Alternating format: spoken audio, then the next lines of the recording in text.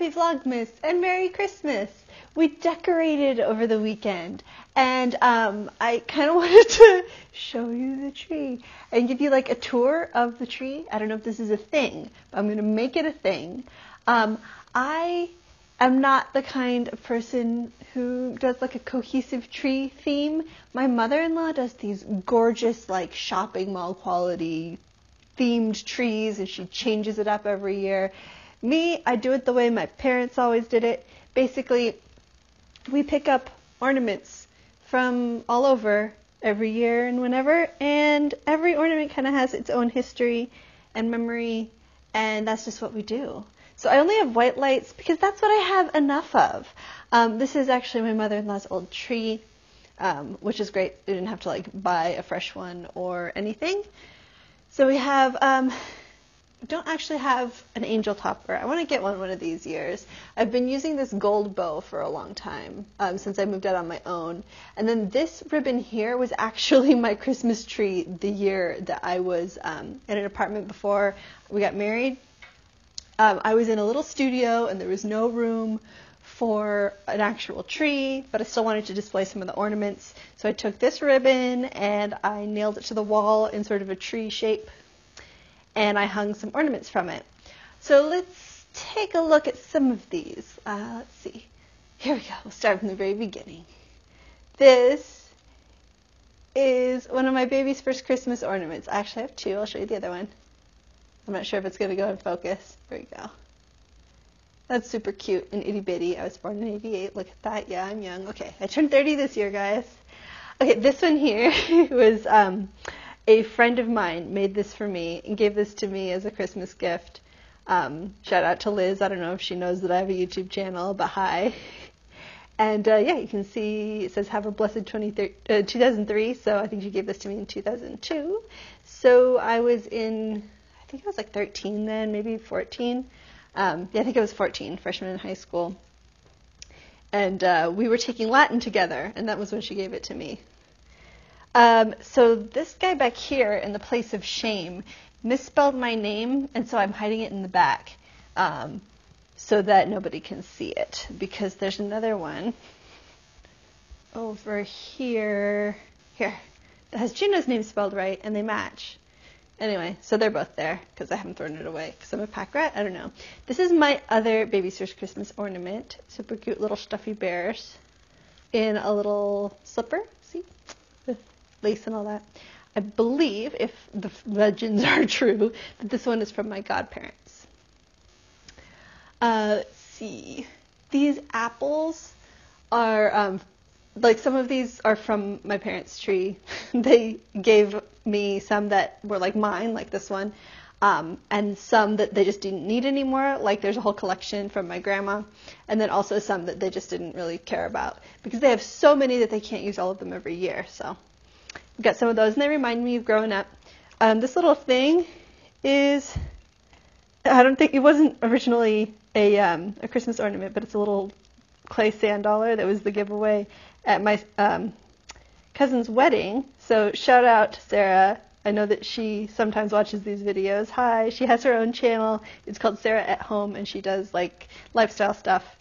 And she has a happy planner. This is just this year. My mother-in-law brought this over. Just a little stocking, and we've got a stocking that's big enough for what we need. So I'm like, why don't you put a hook on it and we'll put it in the tree? And then look at that, it's perfect. All of these little snowflakes were also from her beautiful cohesive tree from last year. She didn't need them, so she gave them to me. And then these little balls are from Michael's. Michael's has really great deals on Christmas decorations the closer you get to Christmas. I made this one year out of those little 3-sided pony beads, you know. It's just a pipe cleaner in there. This may have been at some sort of Christmas festival that I made this. I don't actually remember. It was either that or at school. This, I've been told, is Sailor Mercury. This is a little, I guess, keychain that was given to me by my husband's cousin when we went to Comic-Con. And it was just a little something, a sweet little gift. And so I thought, this way, you know, I have it. I'm using it for something, you know.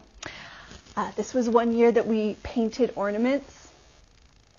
And I was pretty proud of this one. I can see the detailing. There's snow on top. Little details on the scarf and all of that. Yep. Oh, there's even a metallic button.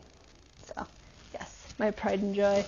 Let's see. This was one of the ones that my grandma had. I believe that her mother made these. She used to do all this needlepoint. But I could be wrong. It could be a different relative. But this is one that was my grandma's. Let's see. Some of these olive wood ornaments, I think, are from the Holy Land. Sorry, my family got those for us the first year that we had moved out of the house. I was living with my sister. Another one down here. And let's see. Oh, yeah. So this is one that I made, I want to say probably preschool, 1993. I think it's like a salt dough with way too much glitter and these little hearts. And let's see. What else?